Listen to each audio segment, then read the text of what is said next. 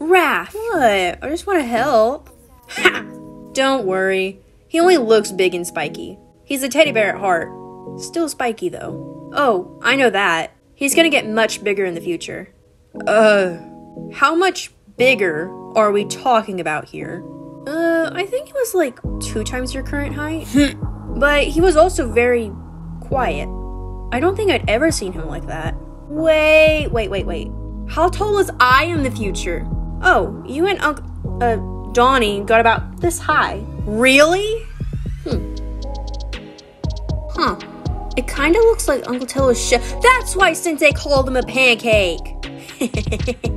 What? Ow. Huh? This is fucking amazing! Aw, thank you. It's weird to see you just walking around all the time. Oh man, am I gonna be legless in the future or something? What? No, I'm just used to seeing you fly. Say what now? Leo, Casey said that future me can fly! What? That's not fair, I wanna fly too! Why are you acting like it's up to me? Chirp. What was that? What?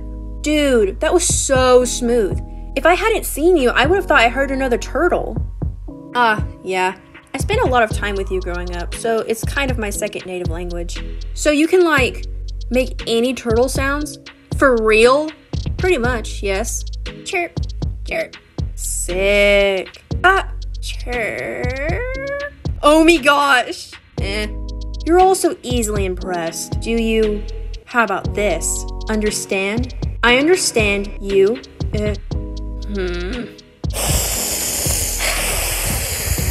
Whoa, can you do me?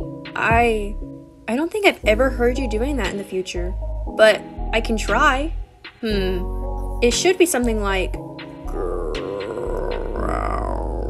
Oh, that was perfect. I thought you didn't know how to do that. It turns out I do, although I have no idea how or when I learned it.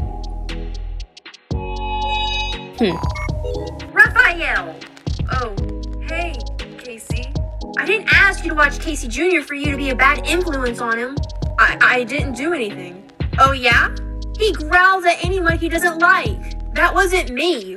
Ah! And he bites! Sounds like Donnie's fault. Come here! Wait! Uncle Tello uploaded so much stuff in here. I wonder if I can find something. Donnie, how did you get honey in the apocalypse? Are you sure you want to give this to me? I'm not even able to eat. Yeah, but you will be. Listen to me. Huh?